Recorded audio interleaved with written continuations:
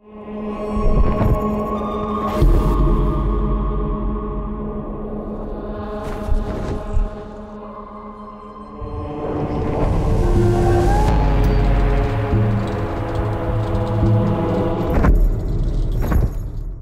a no-holds-barred, unrelenting, never say die, just not gonna give in. If anything sort of confronts him, he's ready to go up against it. Kind of a brutal bastard. Dante's not a good guy. He's like, ah! He's a guy who kicks down the doors of hell, quite literally. Kind of a comic, basically.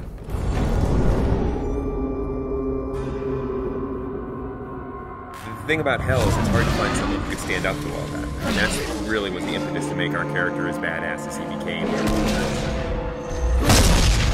The poet, as he goes through hell, he's fainting, and Virgil picks him up and carries him over spots. And that's not a character that we could use for a hero.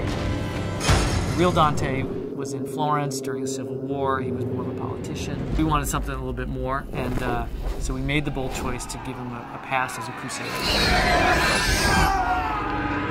He's had a pretty tragic and, screwed up past. A lot of things in his past that haunt him. He's definitely not some straight sort of action hero. I like the fact that he's a little bit more human. I mean, obviously he's wielding this giant scythe that most of us couldn't lift, and I know because we built one for Comic-Con. So he's definitely, superhuman in that sense. But there are certainly moments in the game where he's not sure if he can go on. I think the story kind of demanded that he be a little bit more complex. The first line of the poem is, at the midpoint on the journey of life, I found myself in a dark forest, and it's a metaphor for him being confused and troubled about his own life, but we wanted to go to the nth degree for the video game. And so we wanted him to basically have committed all these horrible sins. Dante is guilty of all 9 sins and then some. Definitely start to see how his family factors into it, and you might start to see some familiar faces as you're going through hell and how that sort of messes with him. He's done a lot of bad things in his life.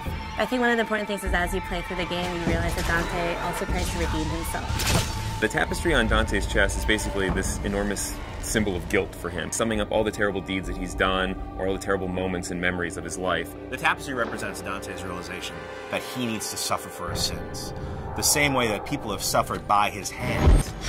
Remembering things, he's remembering horrible things, so we wanted him to be like nightmares, And we knew that we wanted a really cool mechanism for showing those kind of flashbacks in the game. He's literally wearing the sins of his past sewn into his chest, and he's the one who's sewn them in there. We unfold his past transgressions through a series of flashbacks.